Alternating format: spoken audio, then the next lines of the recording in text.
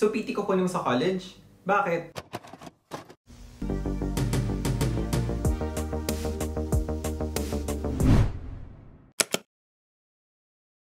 Hi guys! Welcome back to PT Sesh, where we talk about physical therapy and everything in between. If you're new to my channel, I'm Sesh, a licensed physical therapist. And I like pizza.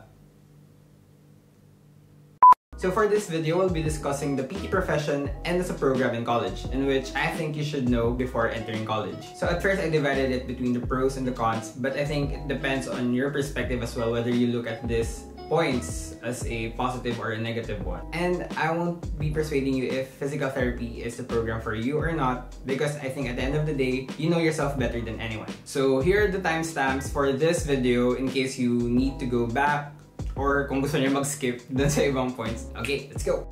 First point, taking physical therapy as a program in college and as a profession means that you're gonna help a lot of people. If you find helping out others very fulfilling, then maybe this program might be for you. So you'll be handling people who have impairments, limitations in performing their daily activities, and some people who require strength training and conditioning. I discussed more of this in the second episode of PT Sesh. If you'd like to check them out, I will leave a link somewhere here. Second point, so generally you'll be studying the human body, its functions, how we move, and you'll be learning a lot of different conditions. So we need to know this topic since we'll be giving out specific exercises for our patients that needs to be well fit for them. And if you have a great appreciation for the human body and how it works, then this program might be for you. On to the third point. So in physical therapy, you will need to learn a lot of new concepts. After learning your foundation, you will then integrate these in the overall process of handling a patient or a client, from the history taking, to the assessment, to the treatment planning, until giving out the treatment to the patient. Number 4, since most days you'll be taking a lot of quizzes, practical exams, and different kinds of examination. Consequently, since you need to study most of the time, this program will then take a lot of your time. And before, it is for 5 years, in which the first 2 years were composed of general subjects that we need to take, such as bio, chemistry, physics, and others. Fifth point, so like what I said earlier, that you'll be helping a lot of people. That means you will meet and talk to a lot of people. Kung ikaw ay mahiyain or awkward, okay lang yun. Take this one as a challenge kasi wala ka ring choice. Kailangan mo talaga kausapin yung patient. And it is also important for you to talk to them since you'll be building up rapport for a good PT to patient relationship. But don't you worry, these kinds of things are also practiced inside the classroom. So with the help of your professors, classmates, and series of practical examinations, you'll get the hang of it. So let's now go to the professional aspect.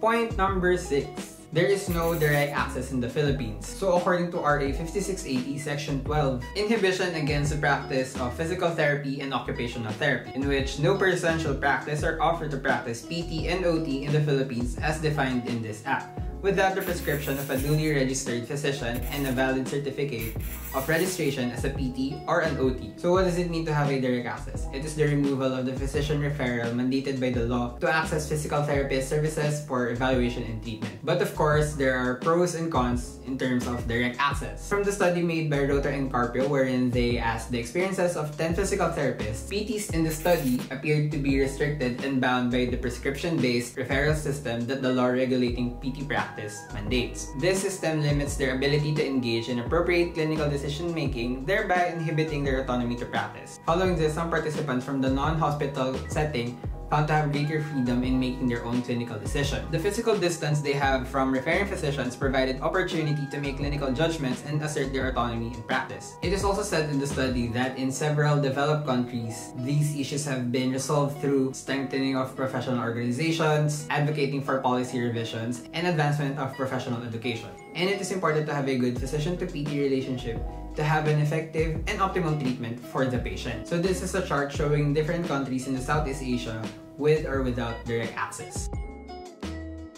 On to the 7th point. There's a variety of what you can focus on. Although in the Philippine setting, as of this date, there are no credentialing institutions that grant certification or licensure for specialization, there are hospitals or centers that focuses on certain conditions. Also, in the academic aspect, you can take postgraduate studies such as taking up your master's, doctorate, or even go to take up Doctor of Medicine. Point number 8. Bukod sa literal na madidrain yung last 3 brain cells mo sa kakaaral, meron din tayong natawag na brain dead. Ayoko na. Meron din tayong tinatawag na brain cells. Drain! Dang!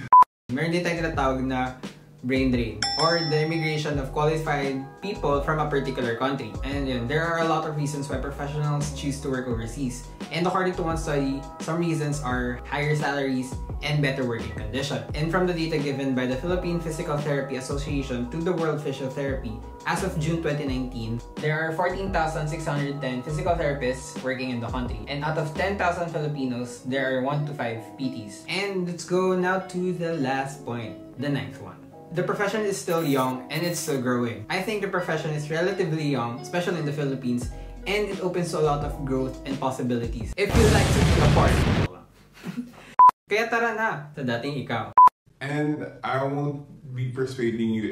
Especially on the research aspect of the profession. Clinical practical skills and theoretical knowledge are both necessary components of physical therapy treatment, and PTs agree on the importance of research. And bringing science to clinical practice is required for the development of the PT profession. Kaya huwag kayo maniwala dun sa nasabing walang use ang research.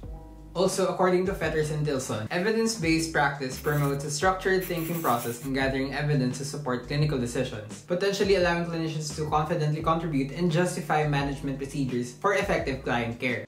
And we're done. So those are just points that you may want to look out when you consider physical therapy as your program for college. And really, physical therapy for me is a fulfilling yet challenging profession. So did this video help you in some way? What videos should I do next? Let me know your thoughts down below. And if you like this video, make sure to leave a like, and if you haven't subscribed yet, please do if you want to see more. And as always, stay safe and see you guys soon.